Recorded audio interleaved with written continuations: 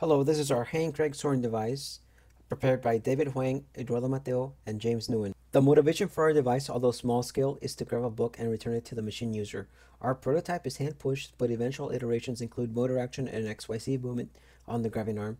As the design is still in the prototype stages, it proves sufficiency for the requirements of this course, but allows us to employ further developments with the aim of it being more lightweight and maneuverable. Our book soaring device mechanism is split into three main components: the linear motion, the Scotch yoke, and the gripper arm. The linear motion shown is based on the Chebyshev 4-bar linkage mechanism. The Chebyshev mechanism has linear motion in the center of its coupler that only allows rotation in the pin joint while the rocker moves from 90 to 45 degrees in the cross region. Through the use of position, velocity, and acceleration analysis, the force analysis was done to determine the highest stress point for this part of the project being the pushing arm, which experiences linear forces through kinetic friction.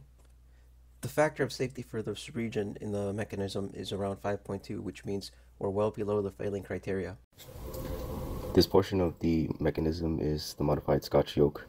It's used as the primary driving force for the gripper mechanism. It's connected to the Chebyshev link as well as the gripper mechanism to grab the books. Due to ignoring the friction forces of the pins, the yoke took a little extra force to overcome the friction.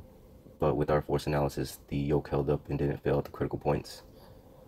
Placing the final position of the pin of the wheel that drives the yoke at a 90-degree angle would give us the greatest force applied to the gripper mechanism.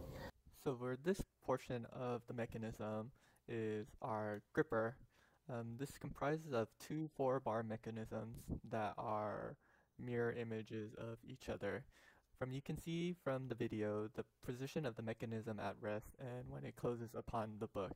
The Scotch yoke, as James talked about earlier, will be the primary driving force of the mechanism. It will exert a force on link 2 that will in turn drive link 3 and 4 to close upon the book. Once the grip grabs a hold of the book, it will stop the mechanism. This serves as a physical limiter to prevent the links from moving too far. During our analyses, we examined where the book and grip connects and determined that this was our critical point for this portion of the mechanism.